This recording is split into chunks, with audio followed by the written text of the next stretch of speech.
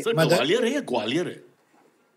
Depend करता है, ये प्रॉपर नाउन है, प्रॉपर नाउन कई तरह से। आपने ग बोला इसलिए मैं पूछ रहा हूँ, I am a little confused. How do you spell it? How do you spell it? ग और वो ऑलमोस्ट जॉइन हो जाते हैं। नहीं, उसके बाद जी के बाद डब्ल्यू है इंग्लिश में। आप लिखते हैं तो मैं बाहर जाता है। You don't want to use W. थोड़ा सा इंसल्ट ठीक है, ये ज्यादा हो गया। लाइन ऑफ कंट्रोल क्रॉस किया आपने अभी 2 बार। GWAILOR।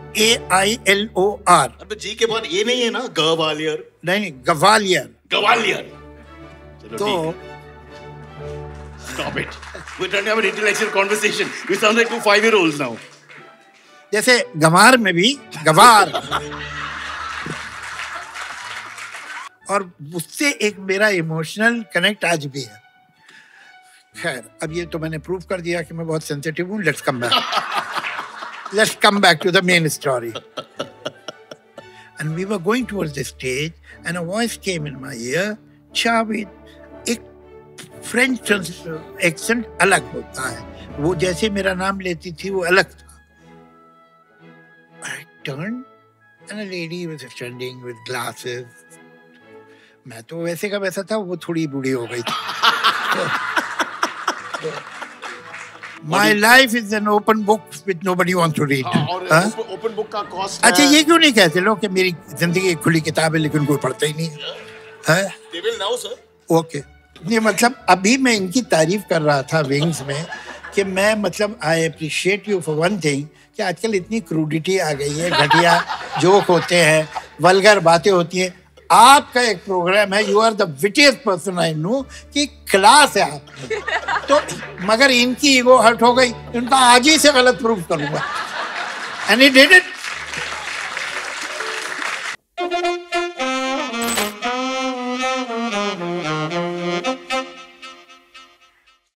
A.R. Rahman can stop the performance. Thank you. It's a very low budget show. We have only one famous great person here, and let's get him on stage. He's been waiting for the last 20 minutes. He comes from a world where people are on time. Amit Doshi and IBM. So we can't keep him waiting any longer.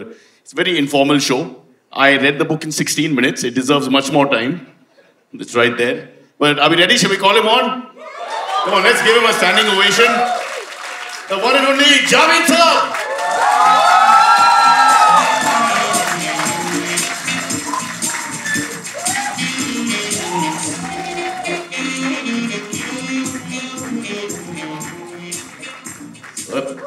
पहले तो I should keep the book next to me.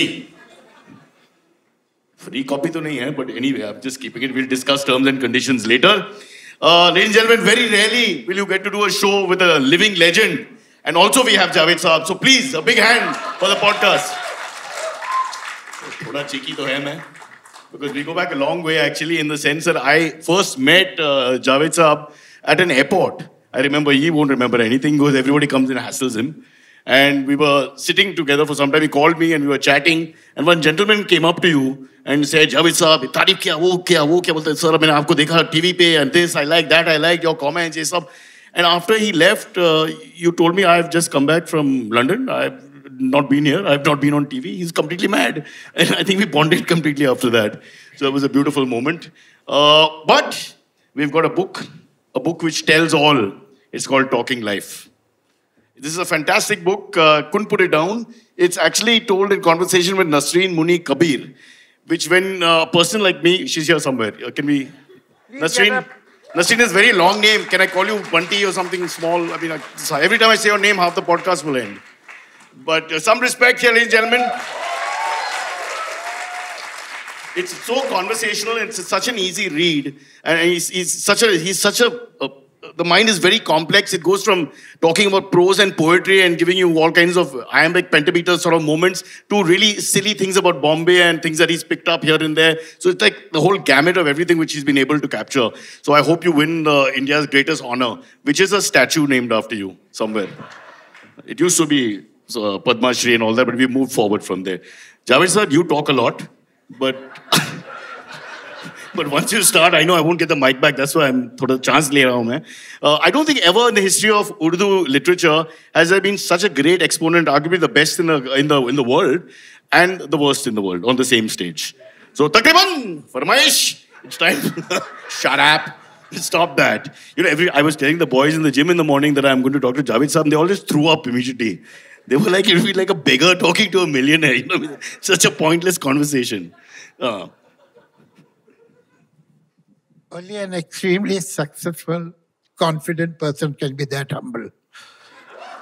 Don't buy this humility. This is the other side of the arrogance. Reverse arrogance. Wow, yeah, sir. You started with a compliment, but yet it ended badly. Excellent. So what we're going to do is we'll go to and fro because I have ADD or ADHD or PhD, so I can't remember everything. But you don't care, sir, because you have met so many people over the last 40, 50 years that this means nothing. We'll try and talk about the early life, which is very interesting. And of course, the second part is the glamour and all that. And if there's time, we'll let them ask questions. Nothing personal. No bank account details and things like that will be shared at any point. We already discussed that. But we have to go back to a very interesting, it starts actually caught me off guard because you talk about your father and you're very candid about him. And it wasn't the best relationship. And then slowly there are 2, 3 anecdotes which come through and basically he's almost distant. I think most of the people, if they will talk candidly about their father, you will know that they did not have good relations. Wow. So, Let's look at the room for 1 second. so if you have said that you have spoken candidly about him, there was no need to say that you did not have good relations. Okay. But just to quickly get into that, your mother passed away at a very young age. And as in you were also very young at that point. But there's a very poignant moment later on in the story where you mentioned that even now at 77 years old, you still tear up and, your emotions are all over the place when you think of your mother and on certain days, etc. It's starting on a very heavy note, but so be it. Sir मैं सोच रहा ये पहला tragedy करके Okay, आगे जाके no उससे problem, no उसके बाद problem. we उसको become lighter and scene lighter. डाल देंगे.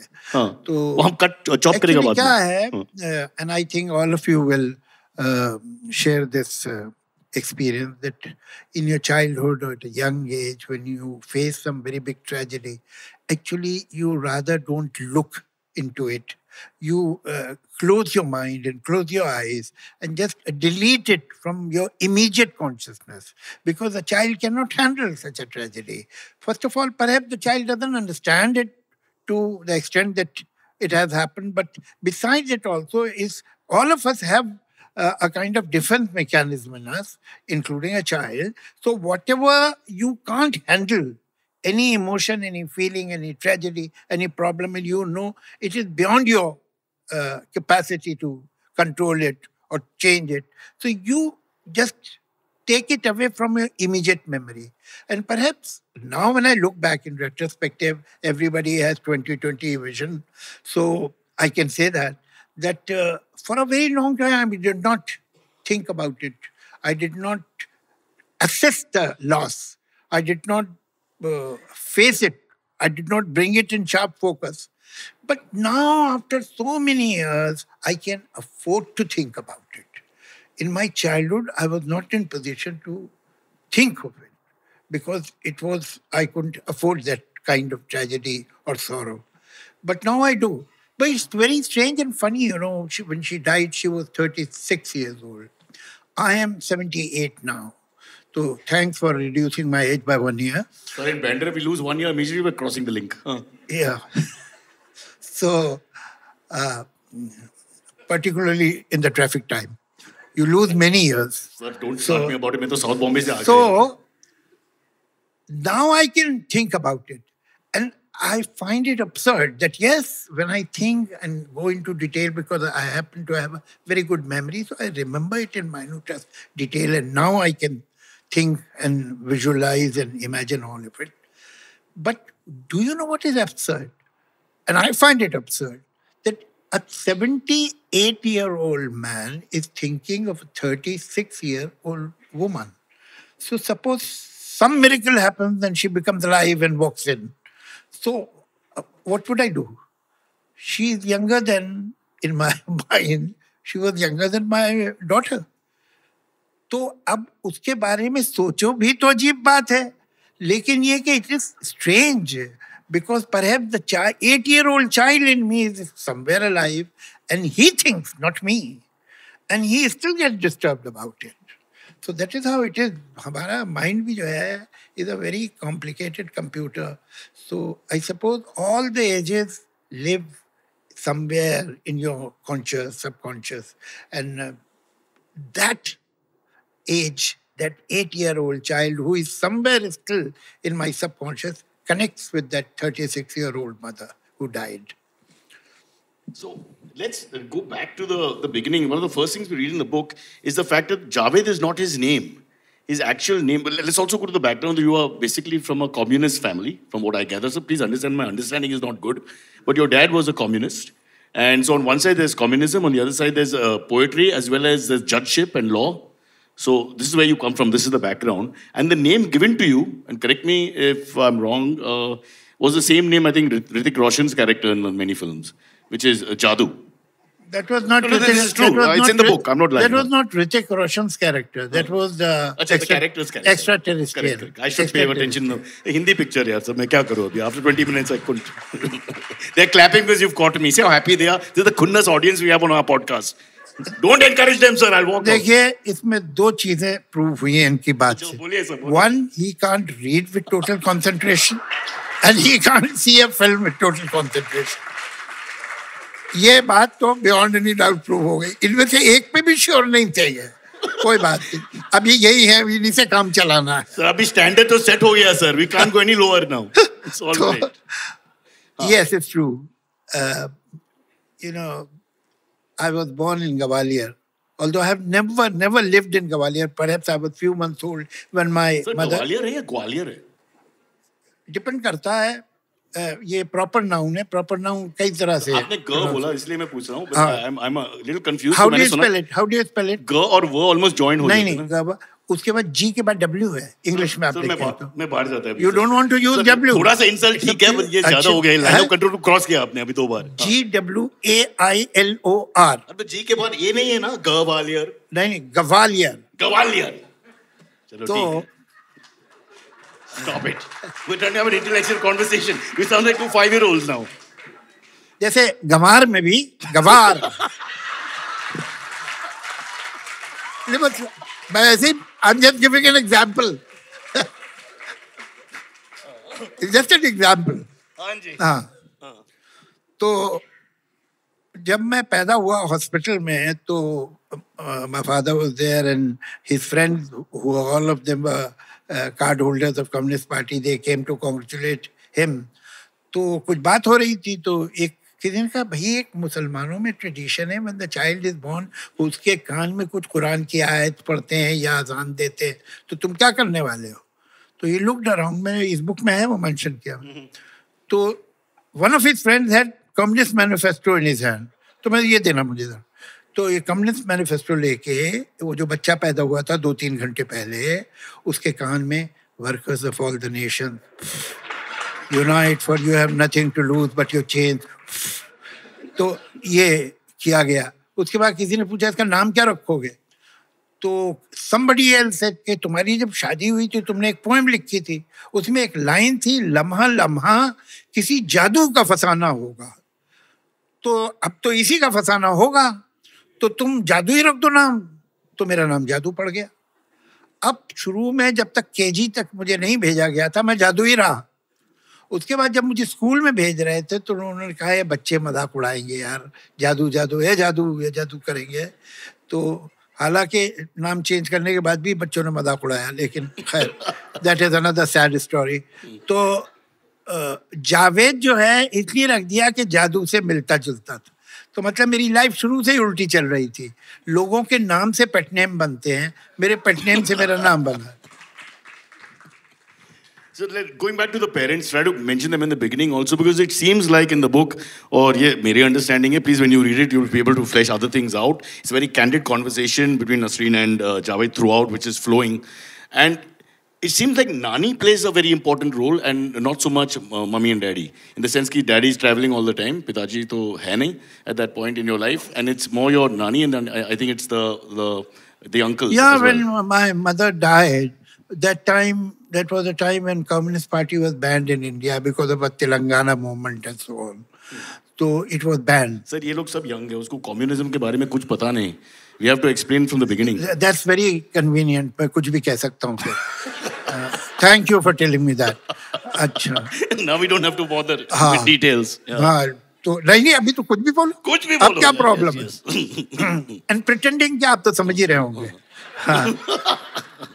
तो I was in my maternal parents' house, grandparents' house.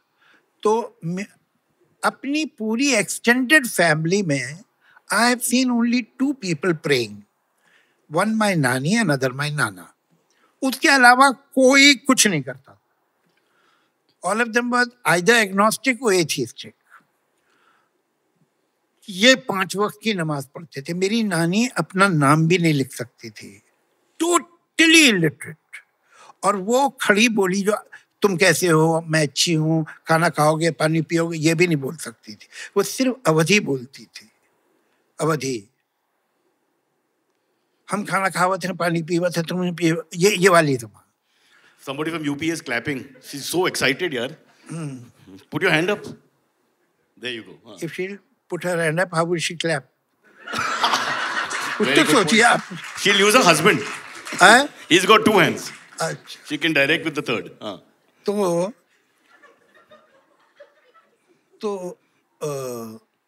नानी जो थी वो 5 वक्त नमाज पढ़ती. अच्छा. And her sun, she had 2 sons and 2 daughters. तो उनका जो एक बेटा था वो कांग्रेस में था. And he was an exceptionally bright person who became the member of Central Committee of Congress, जो कि अब वर्किंग कमेटी कहलाती है, at the age of 23. When who were the other members? Jawaharlal Nehru, Sardar Patel, Maulana Azad, Acharya Kripalani, Jayaprakash Narayan, Subhash Chandra Bose. उनमें एक 23 साल का लड़का भी था. That was my सगा मामा. He was in jail for almost 10 years, कभी 2 साल, कभी 3 साल, कभी. तो वो जो थे, उनकी जो माँ थी, जो कि बिल्कुल इलिटरेट थी और 5 वक्त नमाज पढ़ती थी, बीमार होती थी तो बेड पे लेट के पढ़ती थी. अगर इतना बुखार होता था कि वो पानी से वुजू नहीं कर सकती थी तो चिकनी मिट्टी का एक केक था, उसके ऊपर हाथ फेर के उससे करती थी, मगर नमाज पढ़ती थी. वो सुबह जब उठती थी तो कौमी आवाज एक उर्दू पेपर था जो नेशनल हेरोल्ड का उर्दू वर्जन था. तो there was a girl for one job कि वो सुबह उनके बेड के पास बैठ के पूरा पेपर पढ़ के सुनाती थी और ये छालियां काटती हुई पूरा पेपर सुनती थी. मेरे अंकल, इस अंकल ने कुछ किताबें भी लिखी तो उसमें लिखा कि perhaps my illiterate mother had more political experience than me because she always used to tell me तुम ये नेताजी के साथ मत जाओ, तुम गांधी जी के साथ जाओ. तो कह रहे मगर मैं तो नेताजी के साथ गया. तो उनको ज्यादा पॉलिटिकल अकल थी. खैर ये तो अलग बात है. तो मेरे नाना ने मुझे एक दिन कहा कि मैं तुम्हें 58 मीन 50 NP, मैं तुम्हें 58 दूंगा, तुम ये आयतें याद कर लो. तो 58 was a Fortune for me. तो मैंने याद कर लिया कुरान की, तो उन्होंने मुझे 58 दे दी. फिर उसके 2-4 दिन बाद उन्होंने मुझे एक किताब दे दी, that was the profit Mohammad biography for children. वो मैंने पढ़ी तो I was so fascinated. Tents, horses, camels, wars, angels coming from the sky, God. So it was like a great. अभी 2-3 सुपर हिट फिल्में जो बनी है, क्या नाम है उनका, जो वेस्ट में. सर मुझसे पूछ रहा हूँ, मेरे पास केबल भी नहीं है, वाईफाई भी नहीं है, मैं मुख्यमंत्री के सामने रहता ना. I have nothing. अच्छा अच्छा. But we'll ask the audience, what are the famous blockbuster Avengers? हाँ ये इस तरह की जो वो कौन से कीज क्या है, लॉर्ड ऑफ द रिंग. ये वो जो ऐसा मतलब ऐसा मैं इतना फैसिनेट हो गया. उसके बाद उन्होंने मुझे दूसरी आयत दी कि ये तुम दो तो मैं तुम्हें एक और 58 दूंगा. And that illiterate woman who herself used to pray 5 times lost temper on her husband. And she said that you have no right to teach him your religion. अगर ये अपनी माँ इसकी जिंदा होती इसे पढ़ाती है, अगर ये अपने बाप के साथ रह रहा होता इसका बाप इसे सिखाता. We have no right to give him a religion. मैं इस बात के जो वो है ग्रेविटास, उसको मैं तब नहीं समझा था. ये तो बरसों बाद when I looked back and I felt that here is an illiterate, totally अंगूठा छाप गांव की औरत had this sense, this wisdom, this fairness, this objectivity, जो कि बड़े बड़े इंटेलेक्चुअल में इसकी 5% नहीं मिलती. And that was the end of my religious education. That's all. Thanks to that old lady. Education is based on the education. और जो खुद इतनी रिलीजियस थी, ये नहीं कि she never cared, तो भाई ठीक है कहा उन्होंने. वो तो बीमार हो, बुखार में हो, बुढ़ी औरत, she would do her namaz. But she stopped my religious education. I'll never forget this. Or she gave you the independence to choose, as in. नहीं, independence to choose आप जहाँ देंगे तो कोई religious होगा ही नहीं यार. वो तो आप you damage the brain before the child can say Jack Robinson. Correct. Yeah. Jack Robinson is very popular Avdi term for those from UP. Sir, let's get back to the story. I'm trying to remember the linear vision here.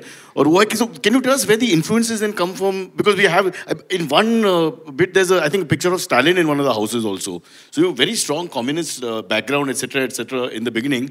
So where did the filmy chakkar or the filmy, I mean, the poetry obviously was there, but beyond that? दो बातें जो थी, दो parallel influence थे मेरी life में childhood में. एक तो because my mother was a writer, my father was a writer, my uncles were writer, my grandparents were writer, their parents were. I'm the 7th generation of known writers. ये नहीं कि वो अपनी notebook में diary में लिखते थे. They were known writers. तो comment on Insta fame. अरे बहुत पुरानी बात है. Don't be so happy about it. It happened. सब Insta writers है. तो अब वो जो है वहाँ तो सारे मैगजीन्स आते थे हिंदुस्तान के हमारे घर फ्री में. बुक्स होती थी. बुक्स पे लोग जो उनके दायरे के लोग के जो दोस्त थे वो भी राइटर्स थे या पीपल फ्रॉम लिटरेचर थे और पीपल वो इंटरेस्टेड इन लिटरेचर. तो हम अपने ड्राइंग रूम में बात सुनते थे. कोई नई नावल आई है तो उस पर डिस्कशन हो रहा है. शॉर्ट स्टोरी किसी राइटर की है जिस पर बात. अब तो ये सब होता नहीं मगर तब होता था. तो वो सब थोड़े पोइट्री है. तो ये सब कानों में पड़ती रहती थी बात और इसका एक्साइटमेंट था. तो the moment I started reading big novels by the age of 12 और 13. मतलब जैसे मैक्सिम को, अच्छा ये सारा जो सोवियत लिटरेचर था ये तो फ्री में आता था घर पे. तो मैक्सिम गोर्की की मदर मुझे बिल्कुल क्लियरली याद है कि मैंने 13 बरस की उम्र में पढ़ी थी. निकोलाई स्त्राविस्की की किताबें, पुष्किन, ये सब हमने अपने बचपन में ही पढ़ा. उसके बाद ये अमेरिकन लिटरेचर या अमेरिकन नॉवेल्स या बाकी यूरोपियन नॉवेल्स तो हम बाद में हमें मिले कॉलेज के ज़माने में. लेकिन ये जो बिल्कुल इनिशियल पीरियड था इसमें उर्दू लिटरेचर और Russian literature translated in either in English और इन उर्दू. तो ये एक तरफ तो लिटरेचर से इंटरेस्ट था. फिर मैं अफसाने जिन्हें कहते हैं शॉर्ट स्टोरीज, ये वो बहुत पढ़ता था. बहुत अच्छे राइटर्स थे. दूसरी तरफ जिस दिन मेरा फर्स्ट स्टैंडर्ड में एडमिशन हुआ सेंट मेरीज में लखनऊ में, तो मुझसे मेरे बड़ों ने कहा भाई देखो कल से तुम स्कूल जाओगे, अब तुम सेंट मेरीज में फर्स्ट स्टैंडर्ड में तुम्हारा एडमिशन हो गया है. अब फर्स्ट स्टैंडर्ड के बच्चे की क्या एज होगी व्हाटएवर. तो in the evening would you like to go to the zoo और सी a film. That was the deciding moment of my life. Tough choice, sir. I chose film. And I saw An. That is the first film which I remember. उससे पहले भी झलके हैं कुछ, किसी की गोद में हूँ मैं, वो थिएटर में एंटर होता है 1 मिनट में फिर बाहर निकल जाता है. वो मैंने झलक देखी, वो मेरे माइंड में. मेरी मेमोरी 3-4 साल से क्लियर है.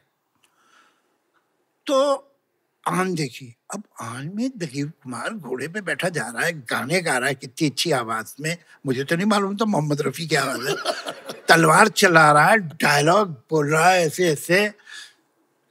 तो मैं तो यही सही है, तो मैं भी बड़े होके दिलीप कुमार ही बनूंगा मैं, और क्यों बनूंगा कुछ और.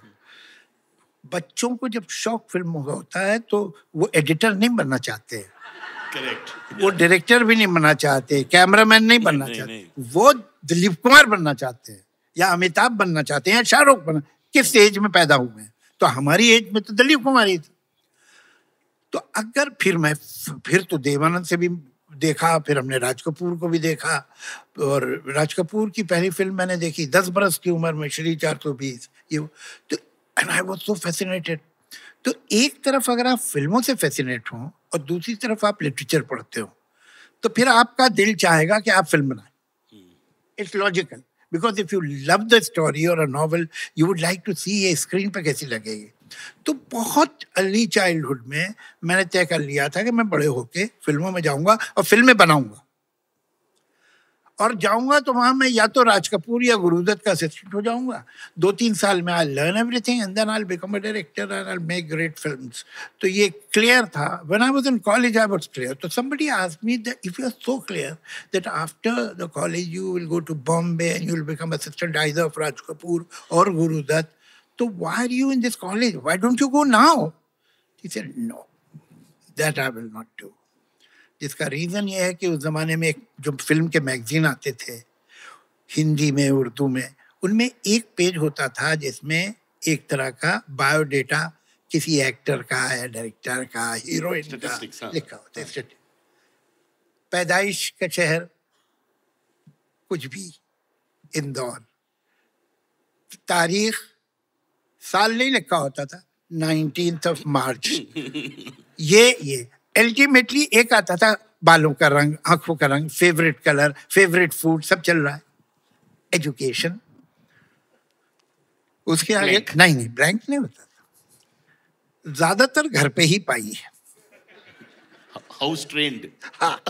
तो मैंने उनसे कहता था मैं ग्रेजुएट इसलिए होना चाहता हूँ कि मैं, इसलिए कि मेरे तो छपेंगे, इंटरव्यूज भी होंगे और मेरा पेज भी आएगा, उस पे ये लिखा होगा ज्यादातर घर पे ही पाई है, मुझे पसंद नहीं है, ग्रेजुएट लिखा होगा। और ये हुआ, और ये हुआ। हाँ, ये इसीलिए मैं बीए कर रहा हूँ और कोई रीजन नहीं। तो then after my graduation I came to Bombay. Gurudatt साहब तो he died with in 8-9 days of my arriving. No, हाँ, मतलब या तो उन्हें पता चल गया कि मैं असिस्टेंट बनना चाह रहा हूँ या कोई और रीजन होगा। तो ही committed suicide. I'm not saying anything, sir. This is a very dangerous moment for us. He also didn't say anything. No. Quietly. So third umpire का जरूरत है, sir. I'm not sure about this. बाकी ये कि चलो कहीं job वॉब मिल गया। I got my first job with Kamal Amrohi on 50 rupees per month. Then I progressed forward in leaps and bounds, and within 6 months I got another job of 100 rupees per month, and for next 5 years I never reached 200. तो पहला जो job मुझे सही मिला वो CP film में 750 रुपये महीना पे। तो जब मुझे 750 की 5 साल बाद नौकरी मिली, then I thought I have arrived, I've made it. अब क्या है, अब ठीक है और भी है, हो तो अच्छी बात है, लेकिन 750 तो हो गए ना। Sir, can you just rewind a bit before we come to that story? Oh, वो है कि you came to, there's a Faiz Ahmed Faiz story which I love in the book.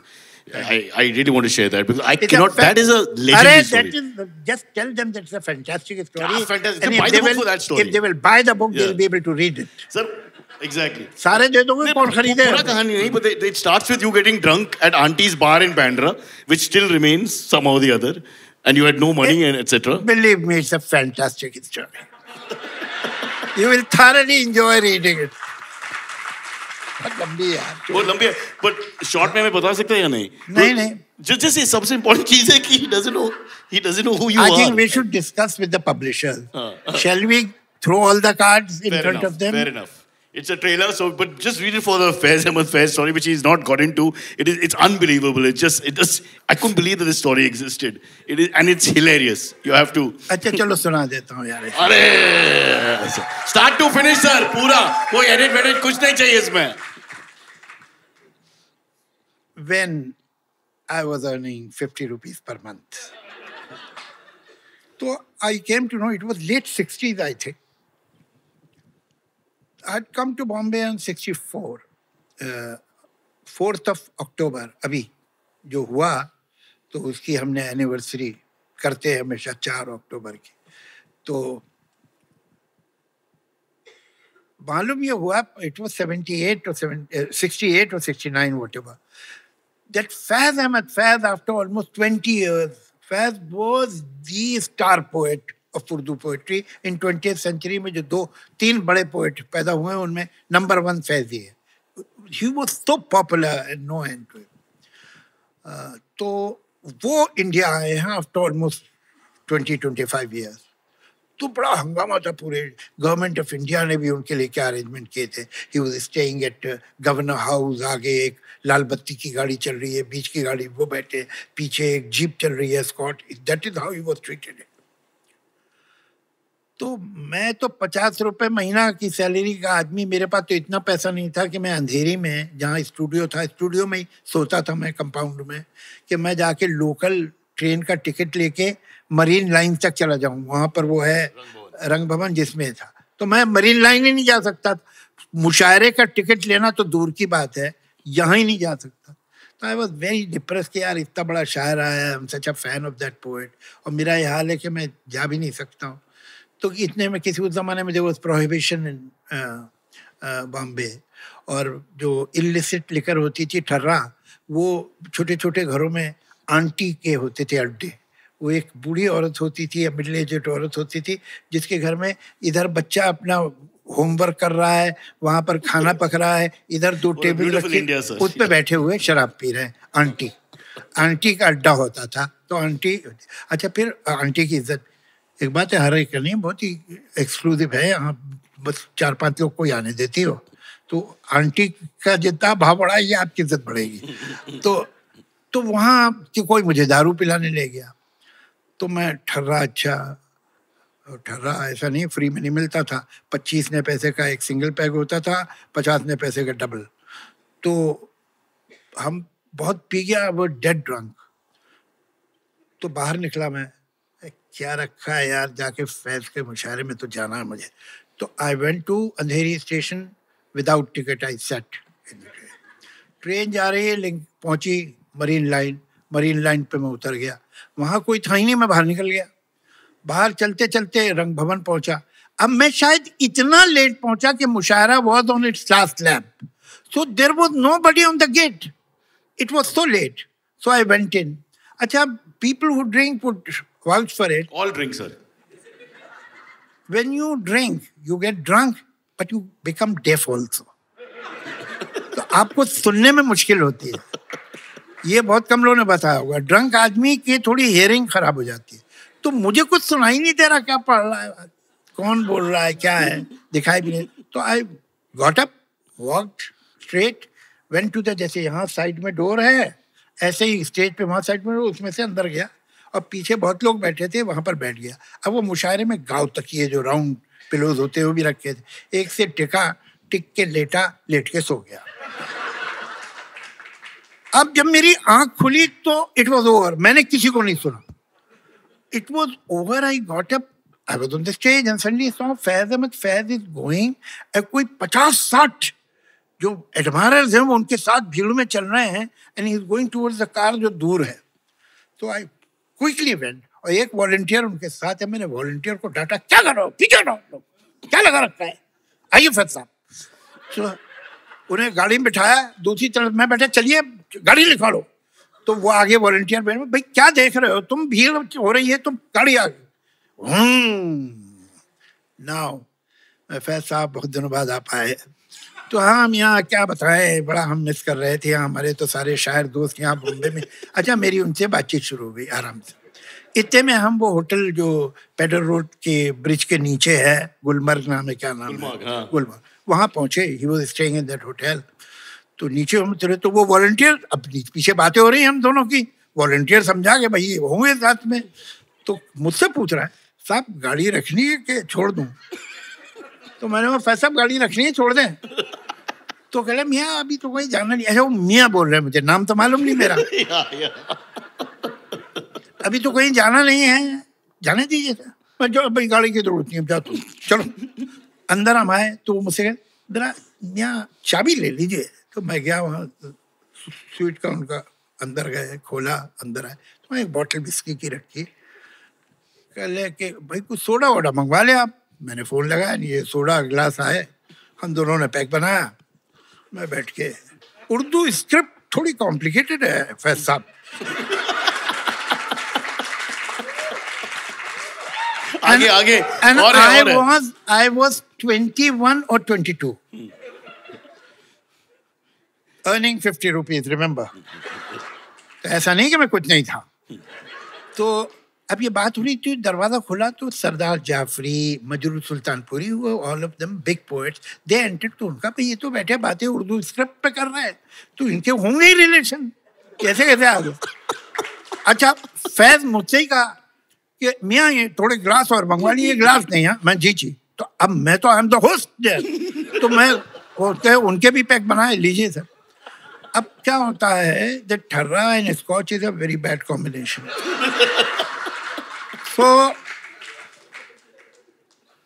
एक दो पैक के बाद ही मुझे एकदम नींद आने लगी। तो मैंने कहा फैज साहब मैं तो सोता हूँ। कहला हम यहाँ सो जाइए। तो मैं अंदर गया, थैंकफुली देयर वर 2 बेड्स, अलग अलग थे, वरना फैज को सोफे पे सोना पड़ता। तो मैं एक बेड पे सो गया। अभी तक तो कोई प्रॉब्लम नहीं था, एवरीथिंग वाज गोइंग राइट। एक आदमी था, वो ड्रंक सड़क पे आया, सामने राजा कहा, वो आ रहा था हाथी पे, राजा बैठा बीच में खड़ा हो गया, कह रहे नीचे उतरो, ये हाथी मुझे खरीदना है। तो राजा ने कहा ऐसा करो, इसे बंद कर दो। बंद कर दिया उस आदमी। सुबह बुलाया, तब तक सोबर हो चुका था। कह भाई वो तुम मेरा हाथी खरीदना चाह रहे थे? तो कह नहीं साहब, वो जो खरीदना चाह रहे थे वो रात को ही चले गए। तो मैं भी अब हाथी खरीदने वाला नहीं बचा था। अब मैं तो सोबर, चादर के अंदर, और चादर के बाहर एक प्रेस कॉन्फ्रेंस चल रही है। उसमें times of India, Indian express, ये वो सारे बड़े बड़े पेपर्स के वो बैठे हैं जर्नलिस्ट, और they are led by madam Kulsum सियानी, जो अमीन सियानी साहब की मदर थी। उन्होंने वो ऑर्गेनाइज कराया था मुझे। अब कॉन्वर्सेशन में अंदर से सुन रहा हूँ, मुझे बाहर निकलने की हिम्मत नहीं। फैज साहब, हमें तो लास्ट मोमेंट पे पता चला कि शायद आपको एनओसी यानी नो ऑब्जेक्शन सर्टिफिकेट, एनओसी ही नहीं मिलेगा। तो मैं तो बड़ी परेशान हो गई, ये कौन सा आप सो रहे हैं? तो नहीं वो ये जो है वो अभी एनओसी के लिए खुद मैंने प्रेसिडेंट ऑफ पाकिस्तान से बात की। तो वो उन्होंने कहा नहीं फैज साहब कोई प्रॉब्लम नहीं है, आप चले जाएंगे। अच्छा, बिकॉज यहाँ इतना एक्साइटमेंट, भाई कितने बड़े, ये कौन साहब है? तो ये जो है, अरे भाई हम खुद ही एक्साइटेड थे यहाँ आने के लिए। तो ये कॉन्वर्सेशन ऐसा चल। अब मैं अंदर सोच रहा हूँ कि मैं करूँ क्या, इतने लोग बैठे। तो समझ में आ गया कि अब तो कुछ करना पड़ेगा। तो विदाउट एनी प्रायर मूवमेंट कि इन्हें लगे ये उठने वाला है, धड़क से मैं उठा। फैज साहब मैं चलूं? कहने हाँ चलो।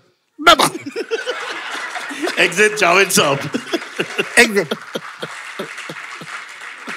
आप ये बताइए कि ये किस्सा कौन मानता कि एक वीवीआईपी आया है और उसके साथ एक मतलब सड़क छाप जो है वो इस तरह से पूरी शाम और रात गुजार लेता है और उसकी स्कॉच पीता है, उसके स्वीट में सोता है, कोई मान सकता? थैंकफुली एक लिटरेरी कॉन्फ्रेंस थी कराची में, उन्होंने मुझे इनवाइट किया, तो I went there. I met Faiz Ahmad, Faiz daughter, one of the most respected painters of Pakistan, Salima Hashmi. तो मैंने उन्हें सुना, तो she laughed her guts out and she said typical of him. इतनी उनमें हिम्मत ही नहीं हो सकती थी कि तुमसे पूछे कि तुम कौन हो। That is his nature. So then she went back, and the father was alive that time, and he was in Lahore. She confirmed it with him, and he got very embarrassed, and he kept saying, "नहीं, मैं उसे जानता, पहचान गया." कहाँ से पहचान गए? Oh God! So you have to buy the book. There are lots of gems. This one I laughed so much. I'm still laughing at the retelling of the story. It's an unbelievable story. अगर thank God that I met the daughter and she confirmed it with the father. उन्हें कोई मानता ही नहीं. Hey, it's been another great week on the IVM Podcasts Network. On All Things Policy, Sarthak Pradhan and Suman Joshi try to make sense of the controversy around India's GDP numbers released by the National Statistic Office for the first quarter of 2023 and 24. Tune in to listen to the debate around the veracity of the data. On The Habit Coach, Ashton Doctor is joined by poet and author Nicholas Jordan Moore. They spoke about the power of vulnerability, how to explore the concept of vulnerability and its profound impact on our lives. He also delves into the idea of recognizing when we deceive ourselves, posing the question of whether it's easier to be vulnerable with a stranger or with someone we know well. Folks, if you like our shows, spread the word. Tell your friends and don't forget to rate and review them wherever you're listening to them. Follow us on social media. We are IVM Podcasts on Twitter, Facebook, Instagram, and LinkedIn. You'll also find all our shows on youtube.com/IVM Podcasts. And finally, we would like to thank our sponsors this week: Omidyar Network India, SBI Life, IDFC First Bank, Save Life Foundation, and Amazon Music. Thank you for making this possible. Okay, Javed Saab, let's fast forward now before we run out of time to 750 rupiya pakar. That this point you're with Salim and you are together. Or this is the first. दोनों को नौकरी मिली थी साथ में 750 उन्हें 750 बजे. So just tell us about that. वो जो मुलाकात सलीम के साथ कैसा हुआ? What was the connection? देखिए, मैं जहाँ 100 रुपये महीना पे काम कर रहा था, उसके प्रोड्यूसर डायरेक्टर साहब थे SM सागर. SM सागर मलाड में रहते थे. तो मुझे यहाँ तो काम मेरा ख़त्म हो गया, तो मैं SM सागर साहब के घर में रहने लगा और उनके साथ सुबह जो है उनकी फाइल लेके गाड़ी में आगे बैठ जाता था. दिन भर वो यहाँ से वहाँ घूमते थे. Because beside being a producer he was secretary to Ashok Kumar, Pradeep Kumar and Johnny walker. तो वो इस ऑफिस में उस ऑफिस में, मुझे तो ऑफिस में नहीं ले जाते थे, मैं तो गाड़ी में ही बैठा रहता था. लेकिन फिर वो अपने ऑफिस में जाते थे, फिर मैं वहाँ बैठता था. तो वो एक पिक्चर बना रहे थे, उसका नाम था सरहदी लुटेरा. सरहदी लुटेरा में जो मेन टाइटल रोल कर रहे थे वो एक, पता नहीं आप लोगों ने नाम सुना है कि नहीं, Sheikh Mukhtar used to be a tough man. He was a tall big man with a burned mark here, and he was the hero of these kind of films. और जो रोमांटिक लीड थी वो थी सलीम साहब और एक नई लड़की. तो उस सेट पे मेरी सलीम साहब से मुलाकात हुई. अच्छा, वो फिल्म का कमाल ये था कि आप सोच सकते हैं उसका स्टैंडर्ड, कि उसके लिए कोई डायलॉग राइटर ही नहीं मिल रहा था. आई रिमेम्बर मिस्टर SM सागर और मैं उनके पीछे उनकी फाइल लिए माहिम में झोपड़पट्टी में गए एक राइटर से मिलने जो एक झोपड़े में रहता था और उसकी लालटेन जल रही थी. उसने भी रिफ्यूज कर दिया dialogue. So the project was without a dialogue writer. तो मैंने कहा सर आप बोले तो मैं लिख दूं. तो उनके पास वैसे चॉइस भी क्या थी, तो उनका हाँ लिखो. तो मैंने उसके डायलॉग 100 रुपये महीना में उनके घर में रहता था, उनके साथ सुबह से शाम तक घूमता था गाड़ी में, उनके डायलॉग भी लिखता था और कभी कभी जब फ्री टाइम होता तो उनके बच्चे भी खिलाता था. तो बल्कि एक छोटी सी बच्ची थी. Now this is an emotional side of the story. 3 साल की थी वो बेबी कहते थे उसे. वो मुझसे इतनी हिल गई थी और मैं उसे इतना प्यार करने लगा था कि वो माँ बाप की नहीं सुनती थी, मेरी सुनती थी.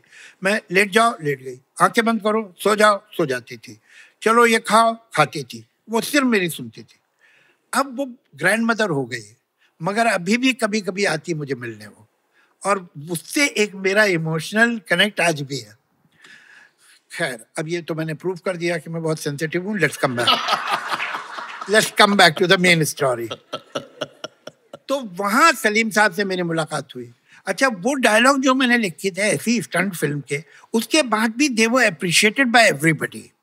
और सबने कहा ये अच्छे लिखता है डायलॉग और बहुत इसमें विट है और ये है वो. और सलीम साहब ने मुझसे कहा आपको तो राइटर बनना चाहिए, आप क्या ये चक्कर में पड़े असिस्टेंट बने, you should become a writer. खैर वो तो कुछ हुआ नहीं. इस चक्कर में मुझे, जो कि ब्रिज एक पिक्चर बना रहे थे यकीन, produce by Devendra Verma, Dharmendra and Sharmila, उसमें मैं असिस्टेंट हो गया. और अब मैंने एक लीप ली, 175 रुपीज पर मंथ में काम करने लगा. और वहाँ पर भी मैंने डायलॉग लिखे उसी सैलरी में. तो मेरा उस पिक्चर के टाइटल में देवेंद्र वर्मा के साथ नाम आया. इधर फिर उसके बाद बेरोजगार हो गए. I had nothing to do. तो मैं यहाँ पर रहता था अपना ये अपना जो पाली हिल है, इसके पीछे सेंटेंस चर्च है. आपने देखा है सेंटेंस चर्च? सर वो उबर नहीं मिलता आजकल, तो I don't go in that area at all. अच्छा, अगर स्टोरी को स्पॉइल किया तो प्लीज टेल मी. नहीं, मैं इन लोगों को एस्टैब्लिश करना चाह रहा था कि ये सेंटेंस चर्च भी नहीं जानते हैं. So that's all. I was sure कि आपने नहीं देखा। मैं क्यों आया? थोड़ी देर बाद बता देना जरूरी है। तो वहां मैं रहता था और ये रहते थे इधर विलेज में पास में ही। तो अब शाम को मैं इनके घर चला जाता था, फिर हम दोनों वहाँ पैरापेट पे जाके बैठ जाते थे अपना ये कार्टर रोड पे, अपना कोई ऐसी कुछ कहानियों वानियों की बात करते थे, कुछ ऐसी बनाते रहते थे। इस बीच में वही प्रोड्यूसर जिसने मुझे 100 रुपये महीना दिए थे, जिसके मैंने डायलॉग लिखे थे, वो हमको मिला और मुझे और सलीम साहब को कहा कि देखो मैंने एक शॉर्ट स्टोरी खरीदी है, मगर वो फुल लेंथ स्क्रीन प्ले नहीं बना पा रहा कोई, तो अगर तुम लोग उस पर काम करो और तुम उसके स्क्रीन प्ले फुल लेंथ बना दो एक 2.5 घंटे की पिक्चर का, तो मैं तुम्हें पैसे दूंगा। तो मैं कितने पैसे दोगे? तो उन्होंने कहा मैं 5,000 दो। तो मतलब 2,500 रुपये मुझे, 2,500 रुपये सलीम साहब को, दोनों बेरोजगार। तो हमारी तो लॉटरी लग गई। तो हमने फिर 10-15 दिन में जल्दी से बना के उन्हें दिया और वो पिक्चर बनी। उसमें हमारा नाम नहीं आया, अधिकार नाम था उस पिक्चर का, बट एवरीबडी नोज के स्क्रीन प्ले हमारा लिखा हुआ था। उसमें एक असिस्टेंट था, देखो कैसे how life moves, it's so random, whose name was Sudhir Wahi. Sudhir Vai was very friendly with a gentleman called Narendra Bedi. Narendra Bedi was directing a picture for Sippy Films. तो सुधीर वाही को तो मालूम था being an assistant कि हमने लिखा, भले हमारा नाम नहीं आ रहा। तो उसने कहा तुम लोग इतना अच्छा काम करते हो, मैं नरेंद्र बेदी को बोल दूंगा तुम लोग वहाँ चले जाओ Sippy film, they are trying to make a writers department, वो तुम्हें काम दे देता है। तो मैंने सलीम साहब से कहा, सलीम साहब अरे वो बहुत बड़ा प्रोडक्शन है, हम लोग को क्या काम देगा। तो इसने हमारा अपॉइंटमेंट मंडे का रखा था, मंडे नहीं गए, ट्यूसडे नहीं गए, वेडनेसडे को दोपहर का खाना खाने के बाद मेरे पास कोई जाने की जगह नहीं थी, मैं करूं क्या। तो मैंने कहा चलो वहीं चले जाते हैं। तो मैं चला गया, वहां जाके उनसे पहली दफा रमेश सिप्पी से मुलाकात हुई, who was 26 years old that time. Was he 26? Yeah, maybe 26. He's 1 year older than me. I was 25. तो और नरेंद्र बेदी, तो उनसे हमने बात पे कॉन्फिडेंस, इस एज में कॉन्फिडेंस बहुत ज़्यादा होता है, अब नहीं है मुझ में इतना, तब था। तो मैं अरे क्या है, उन्होंने कहा वो एक पिक्चर आ रही है, आप उसका स्क्रीन प्ले देखिएगा, क्या लिखा नहीं वो मैंने तो देखी नहीं है, और आपको एक बात बता दूं बिना देखे, अगर उससे अच्छा हमको लिखना नहीं आता तो मैं लिखना ही नहीं आता। तो कह लिया यार बड़ा कॉन्फिडेंस है इनमें, तो कह लिया अच्छा आइए आप परसों आइए और सुनाइए। तो कल मैंने कहा हम हमसे मतलब, मैंने कहा नहीं एक और है, we have worked in partnership, तो उनको भी मैं ले आऊँगा। कहले ठीक। तो मैंने सलीम साहब से बात की, कहले चलो अब हम चले जा रहे हैं। तो रास्ते में सलीम साहब ने मुझसे कहा, मैंने पूछा कि अगर इन्होंने हमें नौकरी दे दी तो पैसे कितने मांगे। कहले 1,000 रुपये मांगे। अरे मैं क्या बात कर रहे हैं आप, भाई मैंने तो 200 रुपये महीना नहीं देखे थे ना, तो मेरी औकात इतनी नहीं थी। उन्होंने फिल्मों में छोटे मोटे रोल किए हुए थे तो फिर भी पैसा देखा था, तो 1,000 रुपये तो सोच ही नहीं सकता। तो कहले नहीं नहीं कोई फिक्र मत कीजिए आप। वैसे through out a career it is his achievement that he took a prize to the skies. मेरा उसमें कमाल नहीं, वो उन्हीं का है, हमेशा उन्होंने ही बढ़ाया। और एवरी टाइम मैं अरे क्या कर रहे हैं, मगर वो हो गया। तो हम गए, हमने कुछ सुनाया बनाई, जो कहानियाँ हमने वो कार्टर रोड के पैरापेट पे बनाई थी वो उन्हें पसंद आ गई, उन्होंने हमें काम दे दिया। फिर बात की तो हमने कहा 1,000 रुपये, मतलब जैसे कि हम तो 1,000 से कम में कभी काम ही नहीं किया।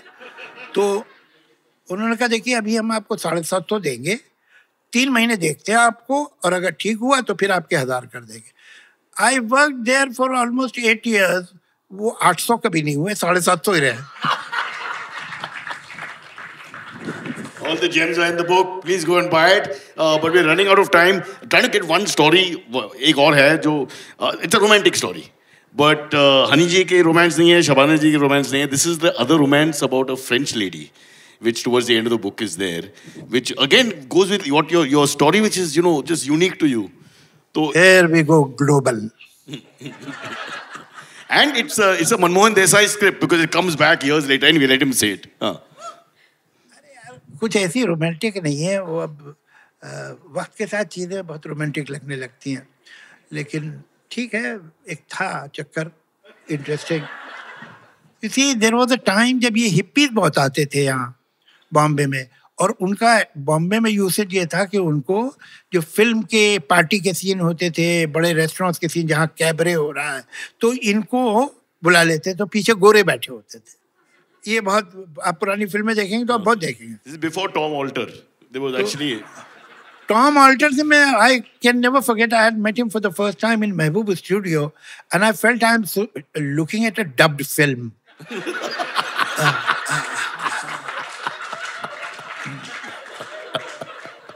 He had perfect pronunciation and he used to speak impeccable Urdu. Anyway, तो वो एक त्याग नाम की एक पिक्चर बन रही थी राजेश खन्ना की, रंजीत स्टूडियो था वहाँ पर दादर में. तो we had, because we were writing this हाथी मेरे साथी, तो we had gone to meet him. वो पार्टी सीन चल रहा था, तो वहाँ बहुत सारी यूरोपियन लड़के लड़कियाँ बैठे हुए थे. और इट वाज, अभी उस समय, अब तो एयर कंडीशन हर चीज़ है, पहले नहीं होती थी, बड़े बड़े फैन होते थे और एयर कंडीशनर एक आध ही स्टूडियो था. तो it was so hot that I stood in front of a big fan और मेरी पूरी शर्ट जो थी पसीने से भीगी थी. तो पास में 2-3 लड़कियां बैठी थी and a girl passed a witty remark. I don't remember what. So I answered her. Then she said something. So that was funny. So I laughed. खत्म हो गई बात. Within a month, अंदाज जो पहली पिक्चर हमने ज्वाइन की थी सिप्पी फिल्म की, वो बन रही थी, उसमें एक पार्टी सीन था एंड लो एंड बेहोल्ड वो क्राउड में वो लड़की फिर वही थी. तो कभी कभी ऐसा लगता है जैसे लाइफ इज ऑर्गेनाइजिंग समथिंग. तो मेरी फिर उससे दोस्ती हो गई. अब जब दोस्ती हो गई तो उसने मुझे बताया कि वो रेक्स होटल है which is right behind Taj Mahal hotel, और वहाँ ये सब लड़के लड़कियाँ ठहरते थे ये वो. तो वो वहाँ रहती है और she said that come meet me after the shooting. अभी तो शूट सीन तो गाना तो कंप्लीट हो जाए. सो I went to meet her. She introduce me to other friends and then we became very good friends. इतना हो गया कि कुछ महीने बाद उसकी जितनी फ्रेंड लड़कियां और लड़के थे सब वापस जा रहे थे, बट शी स्टेड बैक. अब ये कि रोज या तो वो बैंड्रा आ जाती थी या मैं वहां चला जाता था. और मतलब ताज के पास से बैंड्रा तक टैक्सी जो थी 14 रुपए लगते थे, 14 रुपीज. तो अब वो होते होते one day I realized that what is happening. So I told her कि देखो, या तो अब तुम वापस चली जाओ और या मुझसे शादी कर लो. ये बीच में जो है ये क्या हो क्या रहा है. तो she said let me think and she took the right decision. That's not the ending. That's not the ending. 37 years later, sir. She said I'll go back but I don't have money. मैंने कहा उसकी तुम फिक्र मत करो, तुम्हारा ticket मैं लूँ. तो what ever money I had, इसलिए कि अब थोड़े बहुत तो काम कर रहे थे हम लोग, तो मैंने उसका टिकट लिया, कोई पता नहीं बहुत ही वेग सी एयरलाइन का. और मुझे ख्याल पड़ता है कि वो बॉम्बे से पेरिस जो है इकोनॉमी का कोई मामूली सी एयरलाइन का 3 या 3,500 का टिकट था. अभी साउंड्स absurd नाउ. तो चली गई वो. She wrote a letter to me. वो लेटर का मैं जवाब देना है मुझे यार. अच्छा, अब आदत पड़ गई थी पैसे लेके लिखने की, तो वो Fair enough. तो आज दे देंगे कल दे देंगे, जेब में था. वो लॉन्ड्री ले गया लड़का, वो लेटर ही खो गया. और जहां मैं रहता था वो तो पेइंग गेस्ट, वो घर छोड़ना पड़ा कहीं और. I lost her. After almost 20 years I went to Paris, Shabana and I, and we went to the top of Eiffel Tower, and I looked at the city, and I said कि वो जोजियन नाम था उसका, जोजियन शब्ल, कि ये कहीं यहीं रहती होगी अगर जिंदा है तो, मगर कहाँ रहती होगी क्या पता. वापस आ गए. फिर कुछ 10-12 साल 15 साल गुजर गए, बल्कि शायद ज्यादा. मुझे जो बॉम्बे में जो होता है काला घोड़ा festival, they invited me at the inauguration to inaugurate. तुमने ठीक है हम आएंगे. तो मैं और शबाना वेंट देयर. अच्छा, वो right across the road in front of Jahangir art gallery there is a building. When you enter it there is an inner courtyard, very big. तो वहाँ उसका इनॉग्रेशन का फंक्शन उस इनर कोर्टयार्ड में था. So when, as we reached, everybody stood up, they were clapping. And we were going towards the stage, and a voice came in my ear, Javed, एक French accent अलग होता है, वो जैसे मेरा नाम लेती थी वो अलग था. I turned and a lady was standing with glasses.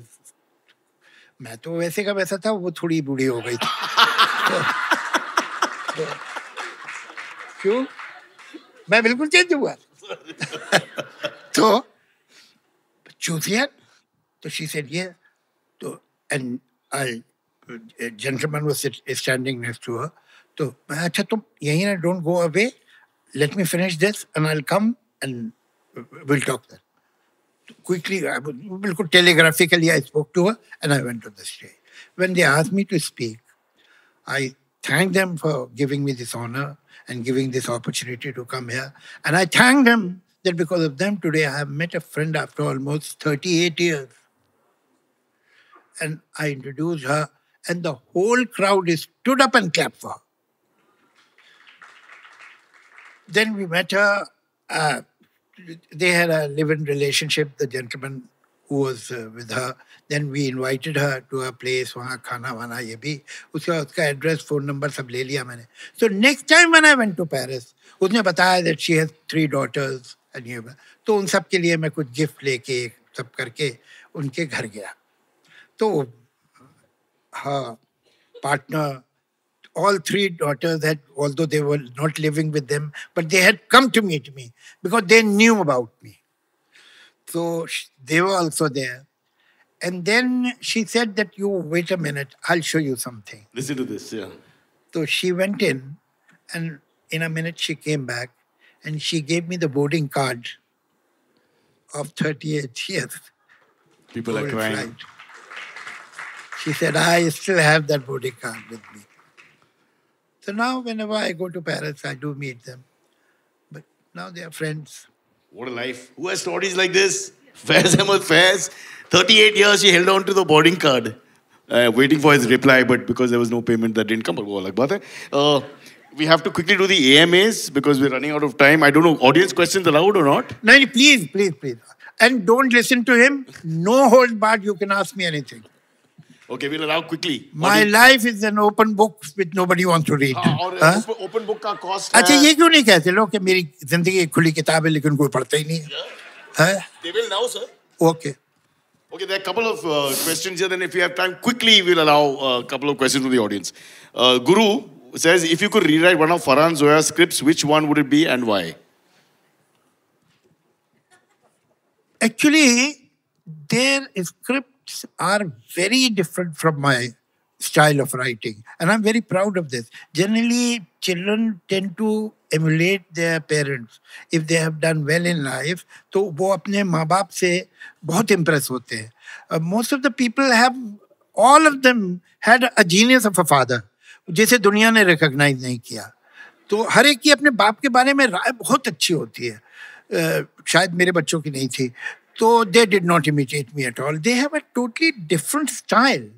And I appreciate that, admire that. But my style of working is totally different. I can give them, they give me their script, I read that, I give suggestions. Sometimes they accept it, sometimes they don't. Magar ye ke, they have a different language. Zoya or Farhan, both of them, you see their films, they have nothing to do with my film. Luck by Chance or Dil Dhadakne Do और जिंदगी ना मिलेगी दोबारा और से गली boy और दिल चाहता है. These are totally, I have nothing to do with this genre. So मैं उसमें ज़्यादा I don't find myself competent. But you did to write improve disco lyrics. I have written lyrics, and that is not for Zoya. I know. I'm just saying. That is for, you have also done. That is for Zoya's cousin. First cousin, huh? Yes. वो briefing कैसा था? I would love to know exactly. Briefing was very interesting. You see, most of the time we talk and write rubbish, and जिसका कोई meaning नहीं होता आमतौर से. For that, you don't have to be a lyric writer or dialogue writer. You can do it without that also. But if you are asked to write meaningless, it's a challenge. If you ask somebody to stand up here and speak for 2 minutes, but there shouldn't be any sense. Although many times it happens, but it is not happen on conscious level. It doesn't happen on conscious level. The moment you are aware that you have to speak gibberish, you start speaking sense. This was the situation where the hero, the character in the film is that he's on a wheelchair. And he said, मेरा film में एक disco dance तो होना ही चाहिए. दो ही तरह के गाने चलते हैं, तो डिस्को के चलते हैं या दर्द के गाने चलते हैं. तो मुझे डिस्को का गाना तो चाहिए. तो उसने मुझे बताया, जो डायरेक्टर थी फराह, कि जावेद अंकल मुझे एक गाना चाहिए, बिकॉज उसके जोर पे वो कैरेक्टर का वो फ्लैश ड्रीम वर्ल्ड इसमें डाला जाएगा. मुझे गाना चाहिए जिसमें कोई भी लाइन में मीनिंग नहीं हो, because the whole situation is absurd and it is being shot or the recorded because of the hero who is the film's hero, film में hero character था. कि तो ऐसा गाना चाहिए जिसमें मीनिंग नहीं निकले. तो मैंने कहा अच्छा. तो I realized for the first time that to write gibberish is very difficult. Very difficult. I had written a gibberish song earlier than that in a film called Darmiyan, which was made by Kalpana Lajmi. उसमें एक गाना है, आप अभी कभी आप उसे दरमियान के गाने उस पे YouTube पे निकालिएगा. उसमें एक गाना है जिसमें पूरे गाना 2 अंतराज, 1 मुखड़ा, not a single word. It only has sound effects, gibberish. मगर यहाँ तो word use करने थे. तो I'm happy that it was fairly meaningless. Meaningless but super popular, right? Who doesn't know the words by heart? Everybody. Okay, we'll allow people to ask questions. There's a couple more here, but I don't know how much time there is. Who wants to ask quickly? We have like 5 minutes max. Okay, can we get a mic here? Gentlemen in the first class, maybe sponsors. So, jaldi, usko 2 minutes के बाद देख करने दो. This is Javed Saab. It's an opportunity of a lifetime. Mike. Hello sir, मेरा नाम अनस है, big fan. Also say hi to Javed Saab. आपका नाम? मेरा नाम अनस. पूरा नाम मोहम्मद अनस. अच्छा, चलिए जी. Thank you so much sir. पहले तो आपको कि मेरे कंजर्वेटिव मुस्लिम डैड से जब भी मैंने रिलीजियस डिबेट की है तो हमेशा आपके इंटरव्यू लगा के किए, क्योंकि बहुत अच्छे पॉइंट्स मिल जाते थे सामने से. Advocate for the defense. So thank you for that. I think हमारा रिलेशनशिप इससे काफी बेटर ही हुआ है Thank you. उन वीडियोस को देख के. मेरा सवाल सर आपसे ये है कि जनरली हम एक्टर्स के मिमिक्री आर्टिस्ट देखते हैं, बट हम बचपन से आपके मिमिक्री आर्टिस्ट्स को भी टीवी पे कॉमेडिक रिलीफ की तरह देख रहे हैं, इनफैक्ट फरहान के भी. What's your take on the kind of mimicry that people do of you, of your accent and how you speak? अच्छा, अब कुछ चीज़ें ऐसी होती हैं उनको ज़्यादा सीरियस लेना और उस पर सोचने की ज़रूरत नहीं है. बहुत वो it's a pompous attitude to think about these things yourself. But I suppose that imitation is the best form of तारीफ है सर. हाँ, एक तरह की तारीफ ही है. लेकिन ये कि कुछ ने कहा आप इन्हें सू क्यों नहीं करते, या आपके नाम से और फरहान के नाम से कर रहे हैं, वो कर रहे हैं. अभी ठीक है यार, कुछ let's have some sense of humour. कर रहे हैं तो करने दो, क्या फर्क पड़ता है. Extremely sporting. One more question. Anybody? Don't look around. हाँ sir. Can we go a little faster with the mic, young lady? I mean, I know it's late, but आजकल के बच्चे लोगों को कोई enthusiasm नहीं है. हाँ? ठीक है. The battery is removed. Urfi talk too long. That's a mic. Hello sir. Ji. Sir, मेरा सवाल ये था कि what according to you one lesson, की lesson of life that you think you have successfully imparted to your kids, Zoya and Farhan? What is the key lesson? For the kids, what key lesson have you imparted to your own children? अगर है तो. Page 78, I think clearly states कि नहीं. Any की life lesson या जो Life आपको lesson. देते हैं, या any life present lesson question देखिए, I don't think you can give wisdom in a crash course. That's not possible. What is important that children don't do what you tell them to do. They do what you do. They see what are your moral values, what are your ideals, what do you appreciate in life, what is that which is important to you. That somehow, through some process of osmosis, goes into them. Both my children are totally religious atheist people.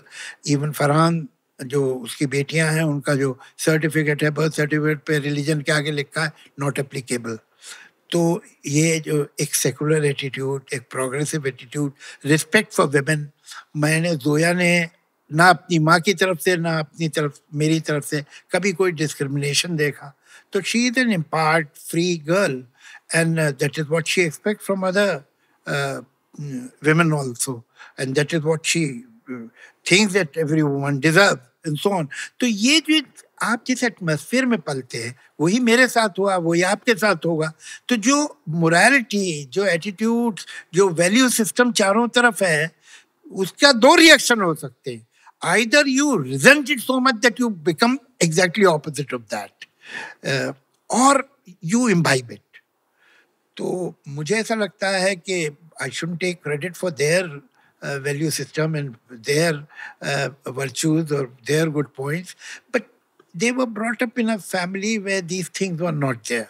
So I suppose that was of some help, but they are intelligent people. And ultimately you learn on discretion आपका अपना होता है कि what is right or what is wrong. Sach batao sir, I was in college with Zoya. She was a little senior to me, and I had a big crush on her. And I tried to say hello 3 times, and she never looked at me. You have no idea how lucky you are. You have no idea. Farhan, when he was young, no, Farhan का room इधर था, जोया का room इधर. तो फरहान को जब जोया के room में किसी काम से जाना पड़ता था, तो वो एक क्रॉस लेके जाता था. Zoya. Hi Javed sir, my name is Sumit.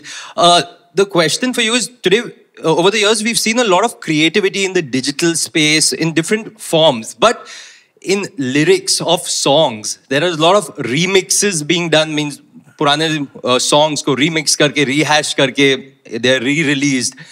Your thoughts on that? Do you feel angered to see those songs in a new form? Are you happy with that? Do you feel that why aren't people writing new songs on their own? Your thoughts? You see, I mean, remembering the past, giving certain importance to it, trying to revive it is not wrong at all. It's appreciable कि आप उसे रखें संभाल के अपने past को. But at the same time, this kind of commercial dependence on the past is not a very healthy attitude. And उसको आप अगर वो है तो उसकी जो dignity है, कम से कम उसको जो उसका virtue है उसको तो आप संभाल के रखिए. अब आपने एक अच्छे मीनिंग के अच्छे वर्ड्स का एक गाना लिया, उसमें अंतरे उल्टे सीधे अपनी तरफ से डाल दिए. That is not done. It is like putting psychedelic light in Ajanta और से डिस्को म्यूजिक इन ताजमहल. तो that's not done. These are the memorable song by great singers, great writers, great composers. We should respect them. This is the cultural heritage. उसको आप revive करना चाहते कीजिए, उसे आप दोबारा कोई गाएगा, कोई हर्ज नहीं. नए ऑर्केस्ट्राइजेशन के साथ, नई रिकॉर्डिंग के साथ गाएगा, वंडरफुल, गाइए कि भाई ये सैगल का गाना था, अभी देखो हम अरिजीत से गवा रहे हैं, ऑर्केस्ट्राइजेशन हमने यूं इम्प्रूव किया है और रिकॉर्डिंग देखो कितनी बेटर हो गई. ठीक, मगर अब आप वो गाना लेके उसके बीच में रैप डाल देंगे, that's not done. That's not fair at all. Sumit, you're warned. Don't do it again. We have only 3 minutes left. I have noticed that not a single girl or woman has. Sir, that's because of me, not because of you, sir. There she is. और आपको 33 or any gender. Without asking a question, 33% आपको reservation चाहिए. जावेद साहब, मेरा नाम महरुख है. मेरा सवाल आपसे ये है that you've written about romance and ishq and mohabbat for so long. How tough is it with time to write about these emotions with the freshness, with the fresh perspective? और दूसरा, for a man who's so romantic through his words and his lyrics, how romantic really are you as a person to your loved personal ones? question है. I don't think as the judge here, I am not happy with this. First part is fine. नहीं, दोनों part में, मतलब दूसरे part का जवाब पहले देता हूँ. Correct. शबाना और मैं इंटरव्यू दे रहे थे interviewer was a girl, and she said to Shabana that you are married to a poet who has written such deeply romantic songs. He must be a very romantic person. And what kind of conversation or what kind of poetry he must be writing for you, talking to you, and so on. And she said, don't get carried away.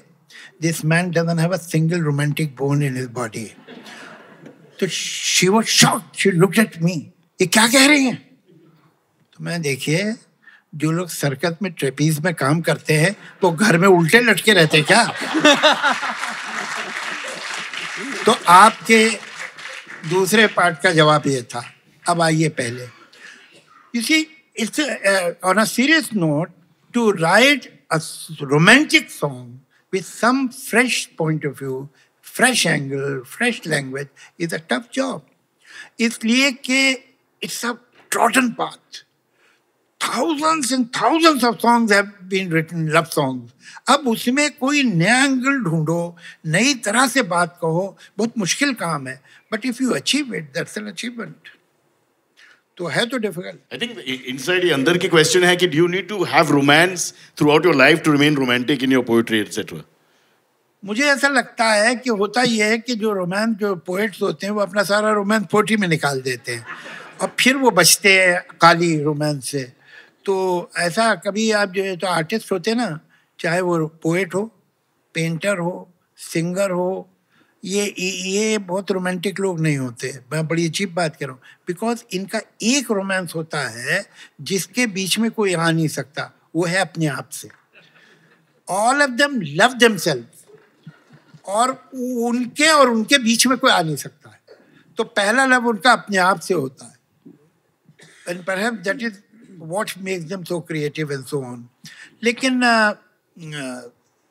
ये सही बात है कि writing good romantic poetry is very difficult because every angle has been used, every Avenue has been covered by so many poets कि अब कोई नई बात निकाले तो बड़ा अचीवमेंट है. The poetry won't change, but sometimes the girl or boy will change. That's वो भी एक तरीका है sir. I'm just suggesting as an outsider in the romance business. जिस तरह की पोएट्री लोग लिख रहे हैं तो गर्ल तो चेंज हो जाएगी. यार ऐसा अगर लिख रहे हो तो फिर किसी और को ढूंढ लो. Okay. So we have to stop here. One last. I'm being shouted at out there. Sorry, paid for 10 बजे के बाद पैसा नहीं है. Mic's in my hand. Yeah. Thank you, Cyrus. Thank you. अच्छा ये पूछ ले फिर आप. बहुत चलो फास्ट. नहीं मैं एक इधर भी 3 है. 3. हाँ चलिए आप बोलिए. Hello Javed sir. हेलो. मैंने आपकी बुक पढ़ी, मुझे बहुत ही पसंद आई. उसमें का मैं फास्ट ही बोलूँगी. उसमें का एक पार्ट था जिसमें you are talking about the movie Sholay, जिसमें गब्बर का डायलॉग है जब उन्होंने ठाकुर को एम्पुटेट कर दिया था, हाथ काट दिए थे, तो तभी he looked at Thakur and he said देख कैसे फड़फड़ा रहा है. तो इसके ऊपर आपने बहुत ही अच्छा डिस्क्रिप्शन दिया था about how he डीह्यूमनाइज्ड him so much that वो उसको बर्ड का एक एग्जांपल दे रहा है कि फड़फड़ा रहा है, you are not even a human for me. So is it something that you actively thought of while writing the book? Her dialogue लिखने के पीछे यही थॉट प्रोसेस था, या is it something that you thought of while giving an interview कि ये बस बढ़िया लगेगा बोल देते?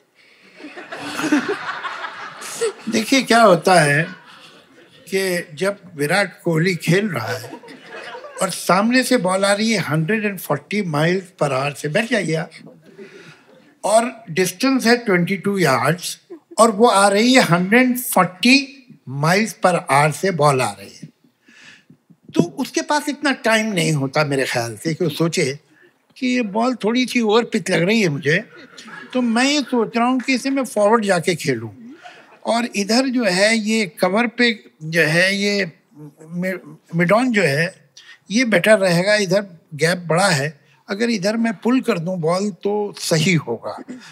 इतना टाइम नहीं होता उसके पास, वो खेल देता है. जब वो पवेलियन में जाएगा आप उससे पूछेंगे कि तुमने ये बॉल ऐसे क्यों खेली थी, and then he will think कि मैंने ऐसा क्यों किया था, and then he will come to the conclusion. ये बताएगा. तब होता क्या है कि व्हेन यू मास्टर समथिंग तो आप आपका सिर्फ कॉन्शियस माइंड नहीं होता, आपका सबकॉन्शियस माइंड उससे जुड़ा होता है आपके कॉन्शियस एफर्ट से. It is creativity is somewhere on the no man's land of conscious mind and unconscious mind. वो जो माइंड है सबकॉन्शियस जो आपको दे रहा है वो आपने कर तो दिया, उसके बाद आप खुद भी सोचते हैं मैंने क्यों किया, या कोई पूछे तो फिर then you find the explanation and give it to. वो ऐसे बैठ के उसको सोच के नहीं लिखते आप, वो तो आपके पास मशीन है जिसने ये काम बरसों प्रैक्टिस की हुई है और उसके पास बहुत बड़ा स्टॉक है जिसे वो सप्लाई कर रहा है. तो at that moment you are not conscious why you are doing it. This will be the choice of your word because you know the character. So I'll explain to Urjita. She's a resident stand-up comedian who works with us. What it is basically is like going to the toilet for most of us. Organic cheese hai. It just happens and you don't analyze it then, but maybe later. Sometimes. Not you, sir. I'm comparing our lives. नहीं मैं तो घर जाते ही नहीं. Sir, ये सबसे wrong analogy है. मैं वापस ले रहा हूँ. जी. ये मतलब अभी मैं इनकी तारीफ कर रहा था विंग्स में कि मैं मतलब I appreciate you for one thing कि आजकल इतनी क्रूडिटी आ गई है, घटिया जोक होते हैं, वल्गर बातें होती हैं. आपका एक प्रोग्राम है, you are the wittiest person I know, कि क्लास है आप में. तो मगर इनकी ईगो हर्ट हो गई, इनका आज ही से गलत प्रूफ करूंगा. And he did it. He is very clever. तो तमीज एक ओवररेटेड चीज है भाई. हाँ, नहीं मैंने कुछ कॉन्फिडेंस से कहा था तो इन्हें कॉन्फिडेंस बुरा लगा कि वो तारीफ तो मेरी कर रहे हैं, मैं ज्यादा कॉन्फिडेंस से कर रहा हूँ. You are right, sir. तो मैं भी बताता हूँ. ठीक है. Quickly, last one. Last gentleman was waiting. ये. Thank you, Cyrus. उसके बाद. Okay, sorry, sir is overruled. Supreme Court. Yes, Javed sir, my name is Akshay Jha and the question is regarding the angry young man persona जो आपने बनाई थी in the 70s. I'm understanding it came a lot from your communism background which Cyrus started this show with. Why do you think it has died over time? Have filmmakers become too privileged to see any blue collar problems? It's a very good question. Very good question. You see, ये जो है when we were writing it, अभी इसके ऊपर बहुत angry young man image पे बहुत काम हुआ है. बर्कली में, यूनिवर्सिटी ऑफ पेरिस में इसके ऊपर वो एक इन्होंने कोई थीसिस लिखा है, metaphor in Salim Javed dialogue and so on so fourth. अरे हमें तो ये सब पता नहीं था कि ये क्या है, इसका सोशियो पॉलिटिकल और सोशियो इकोनॉमिक रेलेवेंस का हमें कुछ नहीं पता था. हमें तो कहानी इंटरेस्टिंग लगी थी, लिख दी थी. अब लोग इसमें बड़े मीनिंग देख रहे हैं. लेकिन in retrospect, yes, it was contemporary. One was not aware of it. And I am happy that we were not aware of it. Because अगर हम aware होते तो इसका मतलब we are looking at the society from outside and think this is what the need of the hour. And this is what they want. They and us अलग हो जाते. हम तो खुद ही उनमें थे. We were breathing the same air. We were going through the same times. And we had the same mindset that most of the people had. We were not aware of it. But we were in sync with most of the people. That's why that character was appreciated. I don't think the same angry young man would have been appreciated in 1952 or 53 or 54 when there was Nehruvian era and people were hopeful that everything will be all right and the prosperity is the next page of the calendar.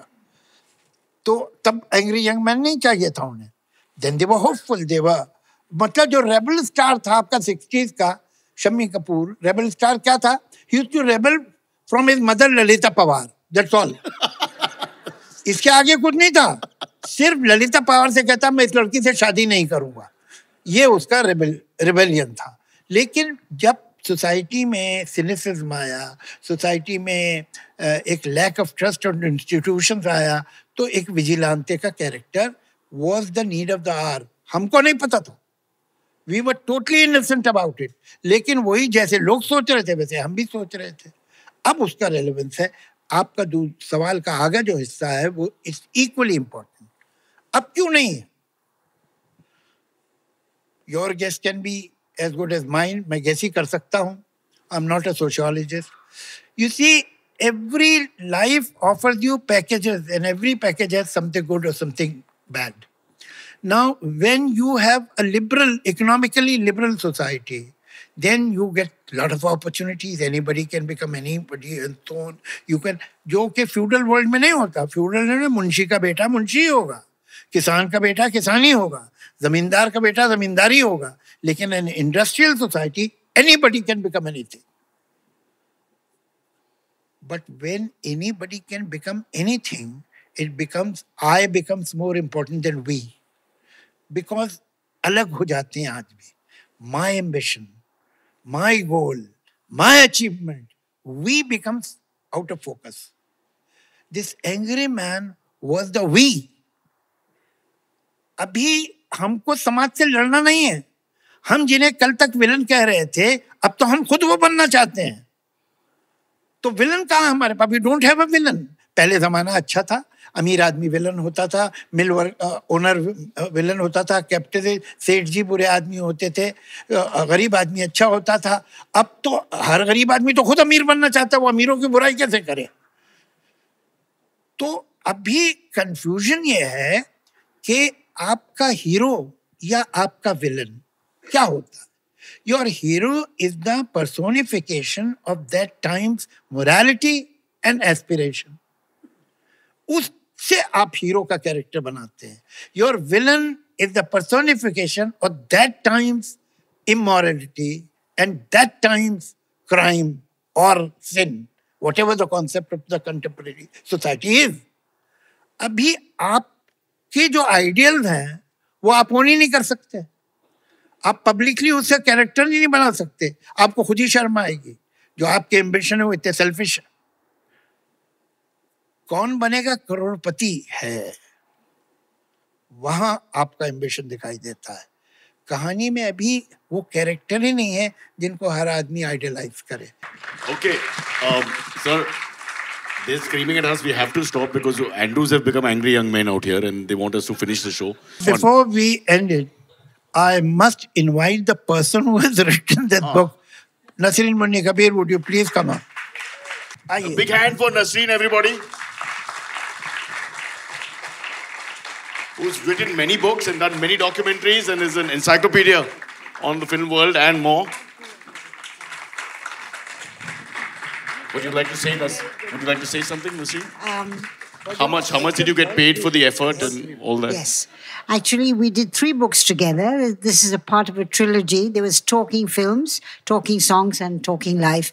And as you all are witness here, Javed Saab is an extraordinary raconteur and he's so witty. So we had a lot of fun, a lot of hard work, and it is a real pleasure to actually hear him and he's a man of our times and a very special mind. And I found Cyrus, who I don't know too much about, but so good.